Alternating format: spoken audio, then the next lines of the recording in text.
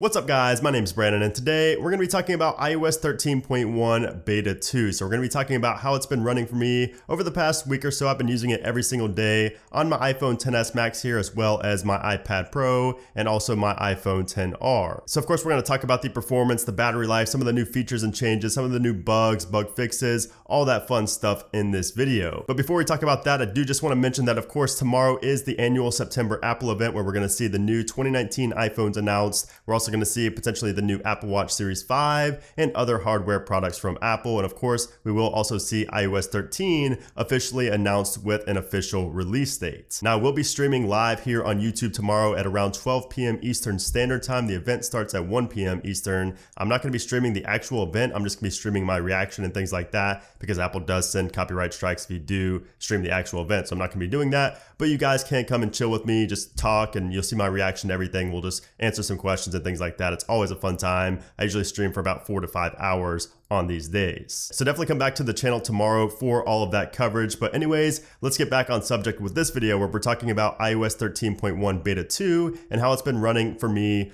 on all three of my devices here. Again, I use it daily on the iPhone XS Max. This is my daily carry. This is the phone I use every single day. I also use my iPad every single night, so I've been using it a lot on iOS 13.1 Beta 2. And then I also use my iPhone XR every few days, every other day or so. So I do have experience with all these devices on 13.1 Beta 2 over the past week or so. And there actually are quite a few changes and bug fixes since my initial iOS 13.1 Beta 2 video. So one of the first things I noticed with iOS 13.1 Beta 2 is Siri. So Siri actually sounds even more realistic now than it ever has in previous versions of iOS. It's actually scary because it sounds like a real person. Let me just let you guys hear an example. Roses are red, violets are blue. Haven't you got anything better to do? Here's one I've been practicing.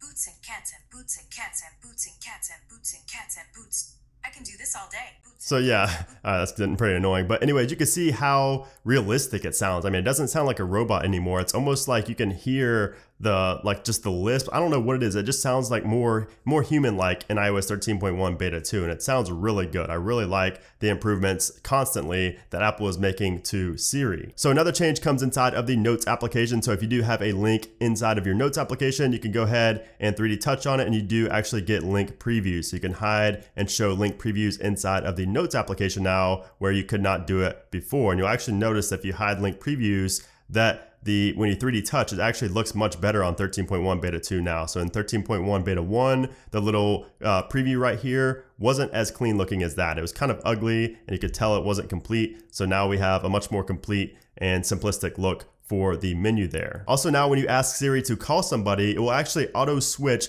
to speakerphone. So if you tell Siri to call somebody, it won't just be, in the earpiece, because obviously Apple knows that you're gonna be far away if you're asking Siri to call somebody. So it's actually gonna switch it to speakerphone by default, which is really nice and convenient. Now this next change doesn't really have anything to do with iOS 13.1 Beta 2, but it is something new with Apple, and that's that Apple Music actually is now in beta on the web. So there's now a web version of Apple Music. It's currently in beta. You can get to it by going to beta.music.apple.com. So this means that you don't have to have an iPhone now to be able to use Apple Music. You also don't have to have an iPhone or a Mac. You can do it on like a Windows computer just by going to this in the web browser, which is pretty nice. Now, another thing I wanted to talk about was an email from Craig Federici, and this is actually on scheduled iMessages. So somebody sent in an email, somebody from Reddit, but basically somebody emailed in asking about scheduling iMessages, and we got a pretty detailed response here. So you can see here, Craig actually responded to this email saying, this is something we've definitely considered and something we continue to consider. Of course, it does come with a bunch of complexity. And then he bullet points some things right here saying how to represent unsent messages, support for deleting and editing pending messages, what to do if someone sends you a message when you have outgoing messages pending, and of course the social concern that we may end up sending the messages at a time that you're not available to respond to any replies that come back. So I wanted to share this because I thought it was pretty interesting to see such a detailed response and basically showing why Apple may never have scheduled iMessages. And basically those bullet points were the main reason, like kind of the issues that Apple is facing with something like this. So let me know down in the comment below if that's something you'd be interested in. Are you interested in scheduling messages? I know there are shortcuts for that out there, but to be native in iOS, is that something you would be interested in? I just want to see your guys' thoughts. Me personally,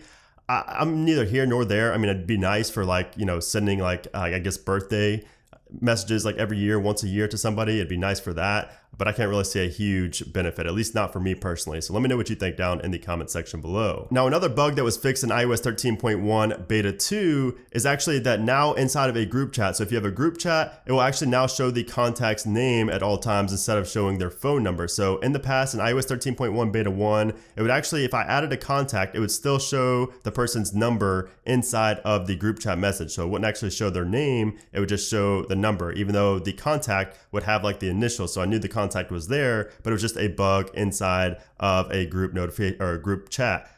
Inside of iMessage. So I'm glad that's fixed here in iOS 13.1 beta 2. However, there are some new additional bugs now in 13.1 beta 2. So the first one's on Instagram. So if you go ahead and turn your volume up or down inside of the Instagram application, you'll notice how there are no volume indicators anywhere. There's no volume HUD on the top, on the side, anywhere where it used to be. That did not occur in 13.1 beta 1. That is a new bug here in beta 2. And also the mail application continues to have issues. So you can see here, I deleted some emails. So you can see here, I'm inside of the email application. I checked these off. I'm trying to check them off and archive them. You can see me press the archive button down here.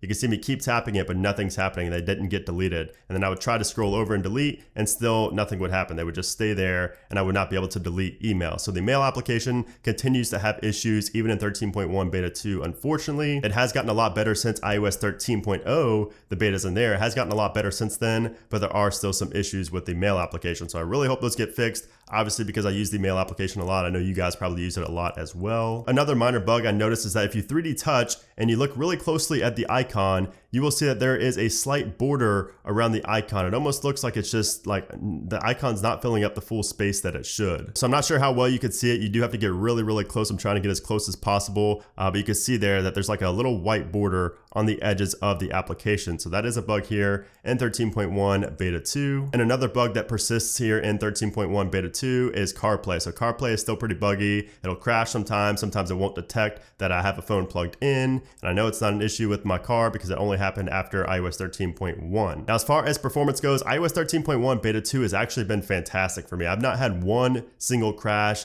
not a single random reboot, no app crashes, nothing on 13.1 beta 2. And the fact that we have all those bugs fixed as well, I think 13.1 beta 2 is definitely a nice update over beta 1. Again, really my only complaint is that minor issue inside of the mail application and then CarPlay. But other than that, there's really nothing to do with like applications or crashing. I don't have any issues with LTE or Wi-Fi.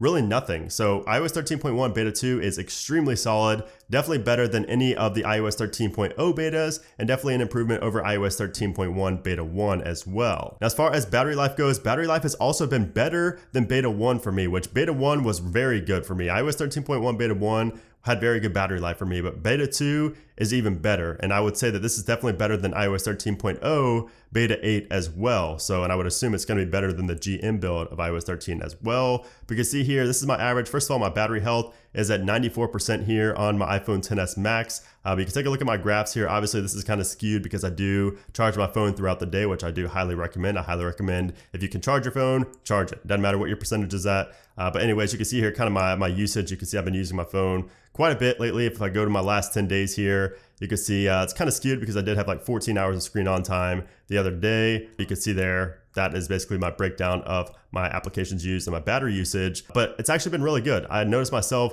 getting through a day pretty easily. You know, I come home to about 20 to 25% remaining, which is better than the 15 to 20% that I had on like 13.0 and 13.1 as well. So battery life is definitely looking good so far on the iPhone XS Max. It's really good on my iPad as well. The iPhone XR, it's good as well, but I just haven't used it enough to really say for sure that it's much better. But I have noticed that's much better on the iPhone XS Max and the iPad, since I do use those more than I do the XR. So let me know down in the comment section below if battery life is better for you on beta 2, if it's worse. Just tell me how your experience is with battery life and performance here on 13.1 beta 2. So that is iOS 13.1 beta 2. If you guys have any other features, changes, bug fixes, bugs that you're facing, anything at all that I didn't mention in this video, definitely leave a comment down in the comment section below. I do like reading those, and I will sometimes, you know, read off comments, people that had issues and things like that. So let me know your experience with iOS 13.1 beta 2. And again, tomorrow, September 10th, is going to be the Apple event where we see the 2019 iPhones, and we'll probably get the iOS 13.0